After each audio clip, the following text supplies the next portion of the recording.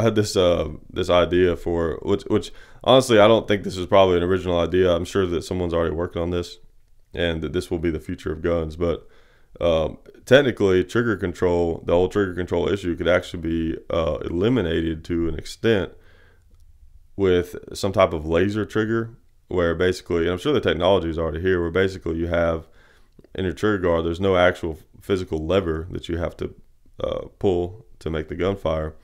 There's like a sensor or some type of laser or some type of force basically inside the trigger guard, where maybe like you hold in a button on the grip to activate it, and then you basically just break that connection with your finger. So there's no resistance whatsoever. You're just breaking an invisible connection, or like a laser. Basically, you just break that connection with your finger, and then that makes the gun fire.